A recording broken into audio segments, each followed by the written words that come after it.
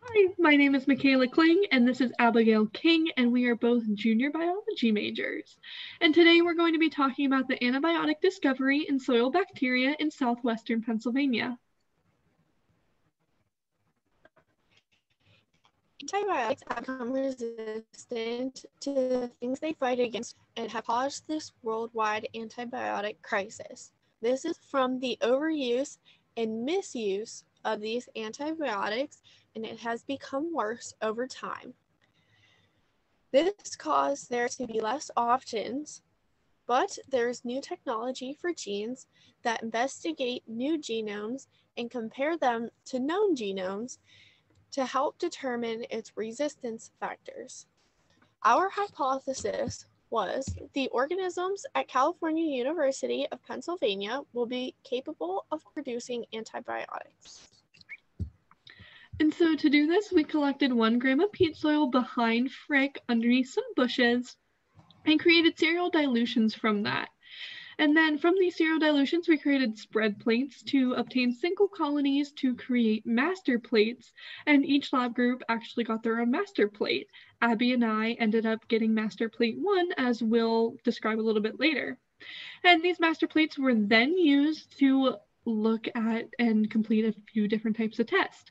So first we looked at the colony morphology of each of the isolates, and then we completed selective and differential media. And finally, we did the spread patch antibiotic production, where we actually looked for the antibiotic production of these isolates to see if any were antibiotic producers. Okay, we completed cereal dilutions and ended up with a total of 4 agar plates. Our goal was to isolate single colonies, and we needed these single colonies to create our master plates. We used the 10 to the negative 4 plate to calculate the CFU, which was 1.5 times 10 to the 6 CFU per gram. So as I stated before, we did end up getting master plate 1, and these pictures that you are seeing are both of master plate 1, just from different viewpoints, because we could not go in lab and do this ourselves since we are remote, so we only obtained pictures from our professor. And so we had 12 isolates placed on the agar plates, and all 12 actually grew. Some lab groups did not have all 12 that grew, but our plates actually did. And then we characterized them through the morphology of each of the isolates, and we looked at the margin, color, surface texture, surface elevation, and shape. I do want to note, however, that it was a little bit difficult to identify some of these things, especially the surface elevation, since we only did get pictures and we couldn't actually physically touch and see the plates ourselves. And as you can see, there is not much diversity within these isolates. Instead, they are very similar to one another.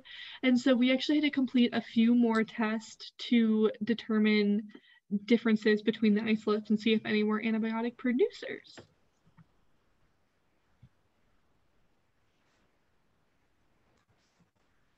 Okay, we then use selective and differential medias that test for gram-positive or negative bacteria and for carbohydrate metabolism. Our first plate that we used was an eosin methylene blue plate, and it shows growth from gram-negative bacteria, and the purple color shows lactose fermenting. And as you can see in the top left corner, we did have a lot of growth on our EMB plate due to the purple color. Our second plate that we did was a mannitol salt agar plate, and the growth is shown for gram positive. However, it is not a perfect test because it doesn't fully inhibit gram negative bacteria. The yellow color on the plate shows mannitol fermenting, and the red color shows non-mannitol fermenting. And in the bottom left corner, you can see that most of our plate was yellow. We concluded that most were gram negative and mannitol fermenting. However, that doesn't give us an answer as to whether they are antibiotic producers. So we had to complete more tests. And so the next test that we actually completed was the antibiotic production, where we completed patch plating. And pretty much what that is that you take a bacterial tester strain and you place that onto the agar first, and then you place the isolates on top of that, and that layering effect allows the isolates to grow and even produce clearings if they are antibiotic producers. And so we screened against 3 different types of organisms: Staphylococcus epidermidis, Bacillus aureus, and Pseudomonas aeruginosa. And you can actually see that in the bottom picture. I do also want to note that all 3 plates did have the lawn effect, as you see in the zoomed in top left picture there. But this top left picture is actually a zoomed in picture of our staph plate, because we had 2 isolates that grew, but only one actually produced a clearing, and that was isolate 11 on the staph plate. And this clearing actually does show that it was positive for antibiotic production. Now, I do want to say that Abby and I do think that more tests should be completed on isolate 10 to further see if it was an antibiotic producer for anything else, or why it did not produce the clearing as isolate 11 did. Our first direction we take is to identify the positive organism's taxonomy. We could also take it a step further by comparing the positive organism to known producers. And lastly, we could test the soil samples from a different location.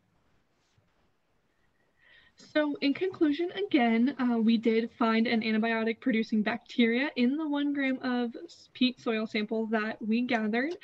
And from the single colonies, from the zero dilutions from the sample, we were able to create the master plate 1, and through those isolates on master plate 1, we found out that isolate 11 was the antibiotic producer from the Staphylococcus epidermidis plate through the patch plating method. And again, as Abby stated, there were a bunch of other directions that can be completed to continue this work, to possibly see if we can find other antibiotic producers, to fight this antibiotic crisis with all of these antibiotic resistance. And finally, again, our hypothesis was actually correct, because the organisms sampled at Cal U are capable of producing antibiotics, as we found on the staph plate for isolate 11.